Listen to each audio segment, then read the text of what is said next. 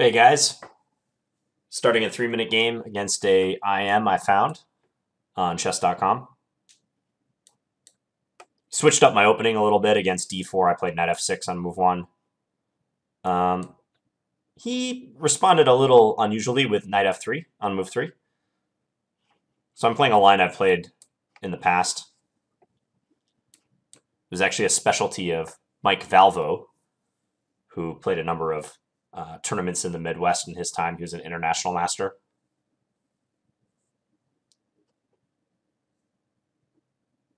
White has to know a thing or two about this line. The idea of a6 is to stop the knight from coming to b5.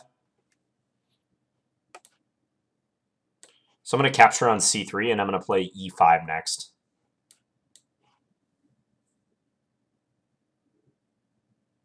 And then trade queens.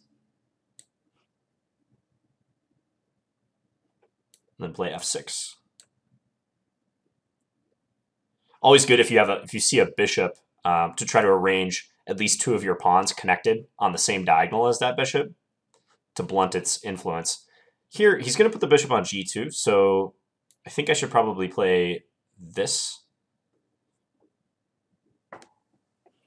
Knight a5 might be annoying, though. And he played it.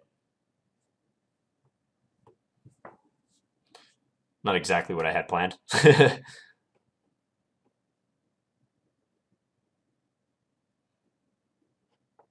I'm going to have to give up my light square bishop.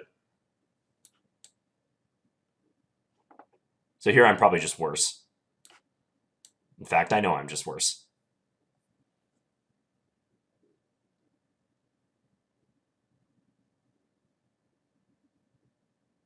I always feel like I'm so negative in these videos.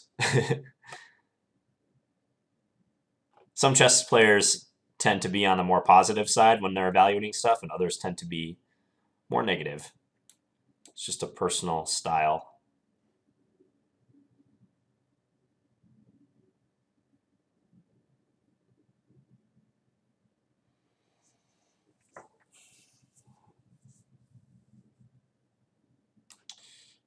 Well, if I can trade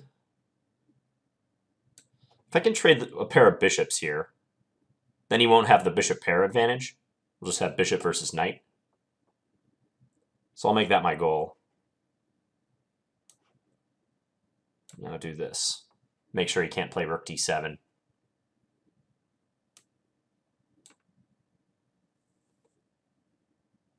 Oh. I might have miscalculated, though. I forgot about the implications of bishop takes c6. Yeah, now I can't play knight takes d8. So I have to play king takes d8. And he can win a pawn, can't he? Although I have this move. King c7, a3, or bishop e4.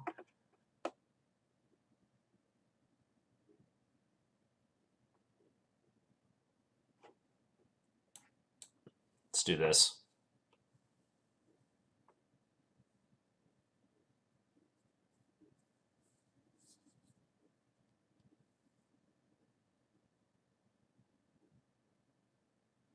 I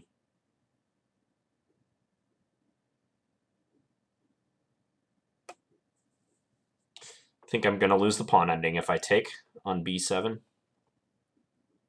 if I can't take on b7, my options are not good. Let's do this because I think I'm going to lose anyways. This might be instructive. He'll bring his king over. I'll try to out-tempo him for now, but it's not going to matter because he has a lot of tempos with his king. He can play king b3, king c3, back and forth. That's probably what he'll do. Yeah, now he's run out of pawn moves to make, so he's going to move his king here.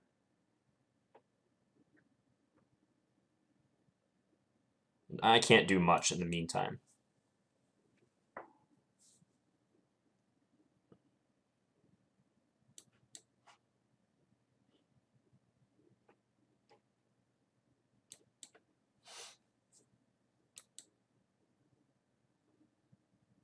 Yeah, this is going to be too slow. He can play b5, for instance, here. I have to get my king all the way over. King e5, king f5.